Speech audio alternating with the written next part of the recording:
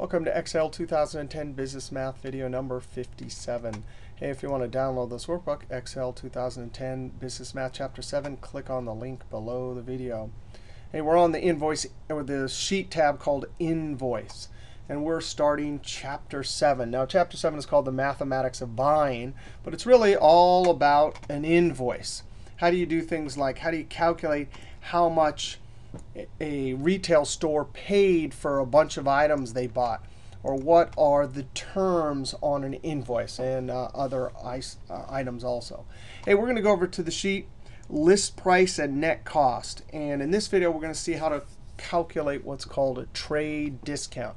Now, here's the situation. Gel Boomerangs, that's actually the name of the company I used to run in the 80s and 90s. We manufactured boomerangs and sold them to stores, retail stores around the world, and then they would sell boomerangs to customers. So here, Gel Boomerang sells a boomerang to Kite Flight.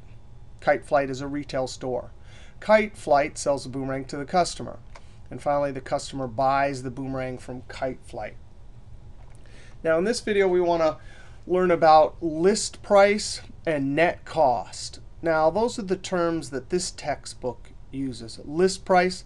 Out in the working world, you might hear retail price. That just means the sticker. Well, when you buy the boomerang, what does it say on the tag? Oh, the tag said $23.95. Net cost or wholesale cost is what Kite Flight paid for it when it bought it from Gel Boomerangs. All right?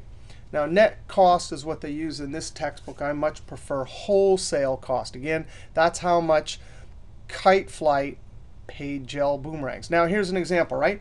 Gel Boomerang sells a boomerang to the retail store Kite Flight. Kite Flight pays $11.02 for that boomerang, and then they sell it to the customer for $23.95. All right, now what we want to do here is figure out how did they come up with $11.02 if the selling price was $23.95. All right, so I'm going to scroll down here. We're going to look at this from Kite Flight's point of view. So Kite Flight. Before Kite Flight bought all the boomerangs and brought them into the store, they got a catalog from Gel Boomerangs. So this is what the catalog might look like.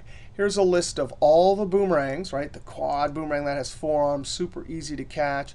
The Carlota has 3 arms. The Majestic Butte is your typical 2-arm boomerang. All sorts of boomerangs.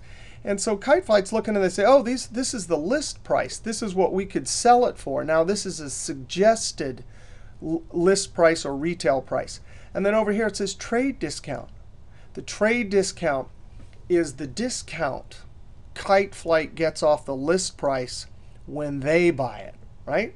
And so the catalog looks like this. It doesn't show you actually the price. Now, out in the working world, catalogs, all sorts of different catalogs. Sometimes they list the net cost or the wholesale price. Sometimes they list the trade discount. And sometimes they have lots of trade discounts, which we'll see next video called a series discount. But our goal here is how do we go from the list price and figure out what Kite Flight's net cost will be. All right, so we're going to scroll down here. And it's pretty straightforward. We have our list price, a trade discount. So the trade discount in dollars is just, hey, list price minus your discount, right? So for this quad, there's the list price. We simply multiply this times 43, and that gives us the reduction in price for Kite Flight. Now, here's our 2 formulas. List price times trade discounts. Once we figure out the trade discount in dollars, we just say list price minus the trade discount in dollars, and we get wholesale cost or net cost. All right, so we'll first do our calculation. I'm going to round it because this is to the, we're dealing with pennies, right? Oh, yeah, the list times our trade discount percentage, comma 2. And then I'm going to drag it down. And you could have currency or something like that. Now, here's our Majestic Butte, right? That was the amount we looked at up here, $23.95, $11.02. Oh, yeah. So how this works is there's the list price. That's what we have to subtract from the list price to get our net cost. All right. So here I'm going to say equals the list price minus our trade discount in dollars. Relative cell references, double click and send them down. And so there's our 1102, our Majestic Butte. Now I want to notice we were given the trade discount percentage, and we calculated 2 parts. If we add these together, we get exactly that, right? Here's the amount we reduced the list price by, and here's what we paid. Together, those added together equal $23.95. Now, in next chapter, we'll learn a different name for this, but don't worry about that now. This is the trade discount, the amount we subtracted from this to get our price. Now, those are 2 parts, and I just want to take a look here and look at the relationship between these. If I'm going to do it right on this line. If I compare this to that, I better get exactly 54%. And if I compare this to that, it would give me the percentage of the list price that I paid. So let's just check this out. Equals, and we're doing just like chapter 3, part compared to whole. Right? There's our 54%. So we've, in essence, checked our work. But what would this be? This is a part. If we compare it to there, it would give us the percentage that we pay. Now up here I put net cost equivalent, percentage of list price paid equals that. Whoops, I don't have that wrapped. So if I wrap this, I go up here.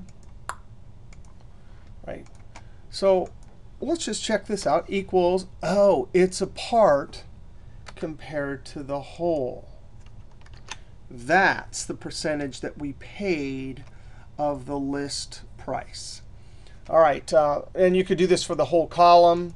I'm going to drag this up here, and drag this up here, right?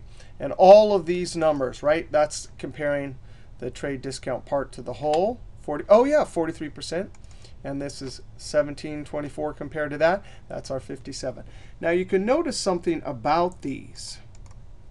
If we add these together, and we could continue this down the column too, right? I did that kind of in the middle just because we were working on that one particular one. But if you added these, what would you get? You better get 100%, right? Because these are, there's 2 parts that add up to the whole. So these 2 percentages would give us the whole also. All right, now we want to take that idea and come over here, down here, and talk about a complement. Yes, I want to give those of you viewing this video a compliment. You guys are doing a great job. No, not that compliment. Complement meaning 2 parts that add up to a whole. If you're, anytime you're given the trade discount percent, you can automatically calculate the percentage of list price paid or net cost equivalent by subtracting it from 1. Both of them together equal 1. If you have one of them, you can calculate the other by taking 1 minus it. All right, so 57%. And those always equal, if I add those up, 100%. That's the complement.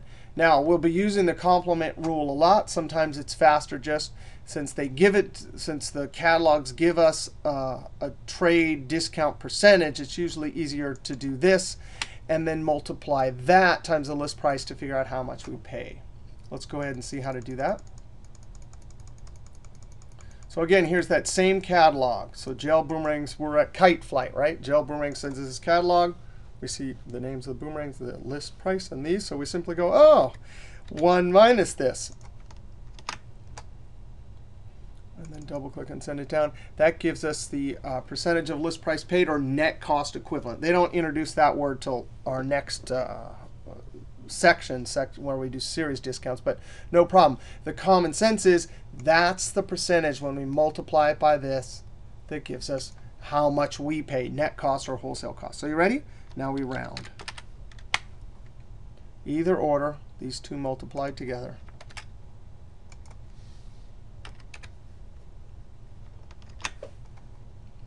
Oh, and we get exactly the same answer as up here.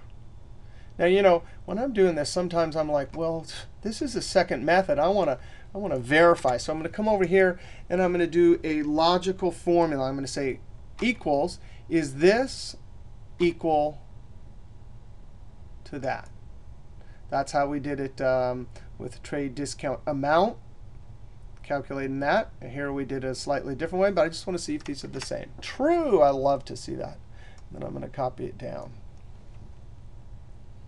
All right, now let's go ahead and just do this all together in one formula. Again, this, if this is what you get when you have your catalog or you have your little ad in the paper or whatever, how about just say this times the complement? Now we are doing dollar amounts here, and we are multiplying decimals, so of course we'll use round. The list price times the complement. Now we have to put the complement in parentheses. Why? Because we want the minus to be calculated before the multiplication. And then comma 2, close parentheses. And that's the formula we'll use often in this chapter, right?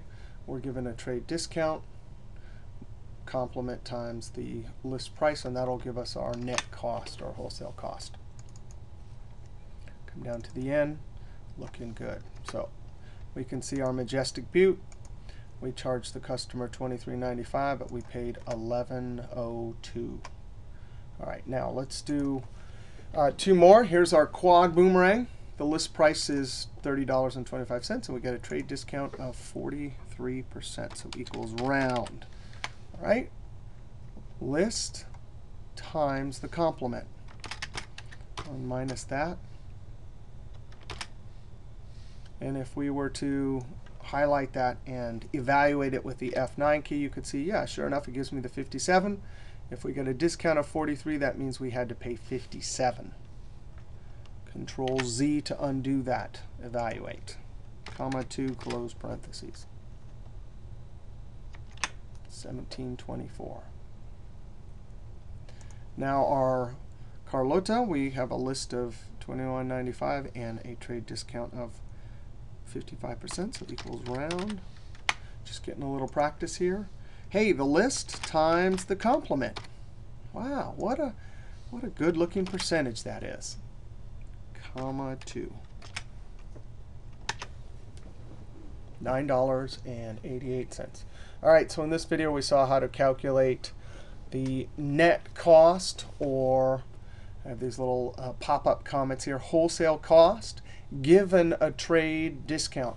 In next video, we'll see how to do series discounts. That's when we get even more of a discount. All right, see you next video.